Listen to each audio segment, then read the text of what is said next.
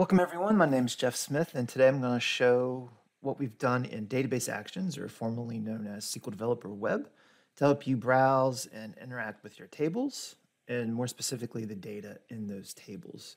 So I'm here on our home screen, or what we also call the launch pad, and I've got some cards available to me. What we're going to be talking about today is in the SQL worksheet. So I just simply click SQL.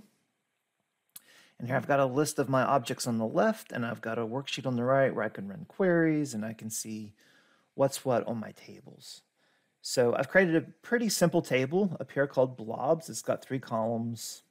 I can see that it's got an ID, which I'm storing as a number, a description field, which is text, and then I have something called the file, which I'm storing as a blob, or a binary large object. So whether or not you want to store files in the database, whether or not you think that's a good or bad idea, the database supports it, and in some use cases, it does make sense. So let's take a look at how we can browse this table and interact with it. So what everyone's probably familiar with is just using SQL. So I can say select star from blobs. And down below, I have in my worksheet grid the fields.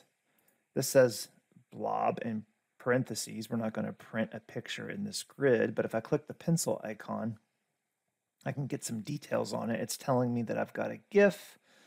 Here's how large the file is. There's a button here I can download. If I click on image, it'll actually show me the file. In this case, it's an animated GIF, and the browser knows what to do with that. Now, I can't make any changes to this. I'm just looking at it, or I can download it. So I'm looking at the results of a query. I shouldn't be able to change stuff here. If I clicked escape, it'll take me out of that little slider panel. Now let's say maybe I want to add a file or change a file in this table. So I could obviously use update and insert clauses. What I want to show you is this. I can right click on the table and say open. I get this panel over here to the right. I'm going to click on over to data. And now I've got a writable grid, basically. I can make changes. So let's create a new row.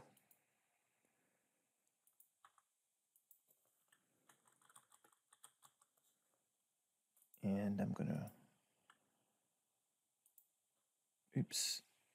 I'm going to browse to my Snagit folder. And I just created this GIF this morning.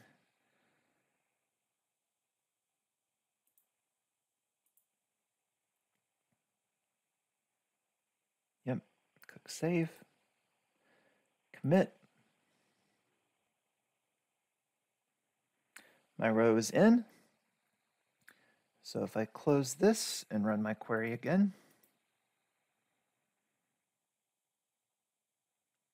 there's my another GIF.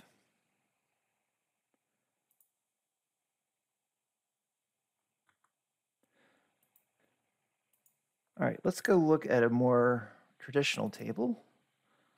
Look at employees.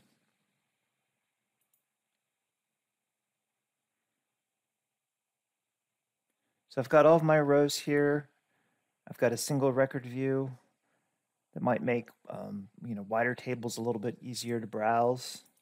I can change values here if I want. You're hired today. I got to change pending on this row so I know what I'm committing.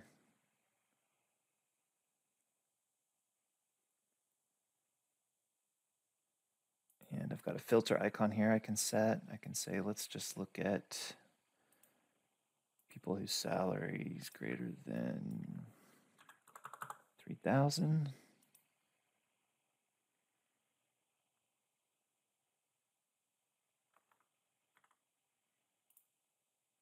So I've got that filter active. So now I'm just seeing people that make that much money or more. And if I want, I can apply a sort.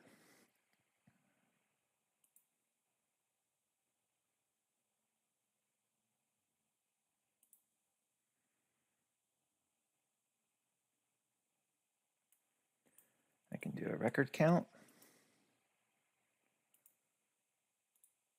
I can do an export.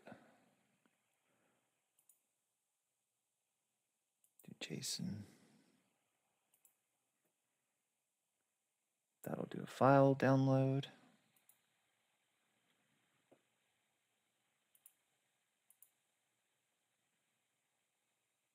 And I've got my data there. I could create a new row. I just put in the values here. When I'm done, click commit. I'm going to say cancel out of here. Last thing I'm going to do is I'm going to clear my filter so I don't freak out and think that I've lost employees. And I can just hit escape to close this dialog. That's a little bit of our table browser and changing and updating rows. I hope you enjoy this feature. We do quarterly updates, and the latest version of SQL Developer Web or Database Actions is now available. It's version 21.2.